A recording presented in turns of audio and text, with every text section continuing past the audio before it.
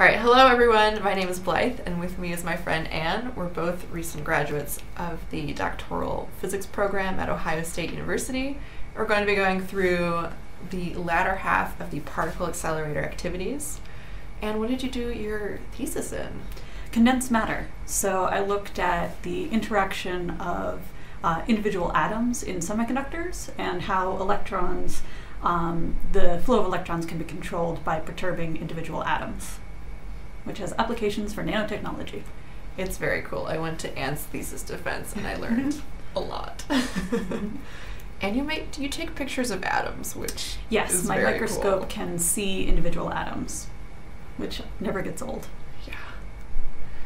Okay, so we've gone through some of the predictions we can make with our model of, how an electric field accelerates a charged particle, and now we're going to see, how our predictions change with some other modifications to the physical parameters of our system.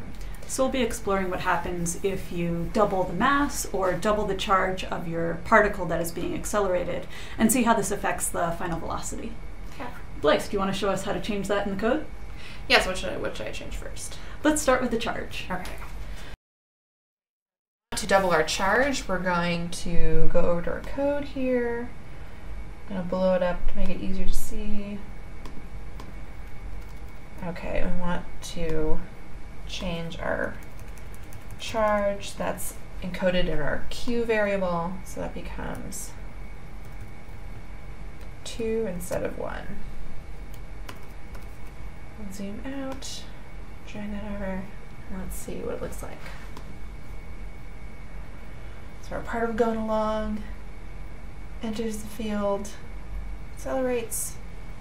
So we got 78 as our final speed, which is faster than our previous result of 55.5. Right. Why would it make sense that if we double the charge, we get a faster final velocity? Yeah, so if we increase that charge, remember the force experienced by the particle in the electric field goes as Q times E. So when you increase that Q, you increase the force that's felt by the particle, and we'll get a larger acceleration when it's between the plates. So And now let's see what happens if we double the mass. Okay. For example, if we went from a proton to a deuteron. Right. So then instead of 1 atomic mass unit, I'm going to do 2. So we have the mass of the proton, the mass of the neutron. Those are the components of the deuteron. I'm going to switch this back to 1 for our charge, which makes sense.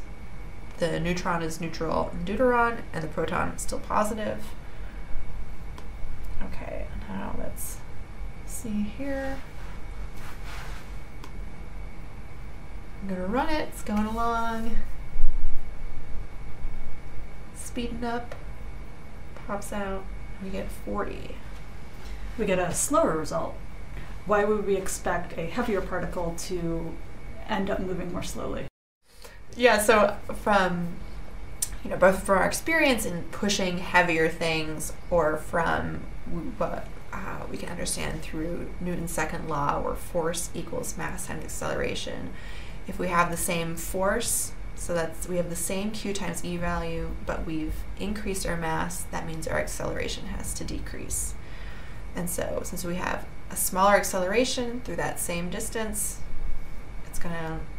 that velocity is going to increase less than it did before.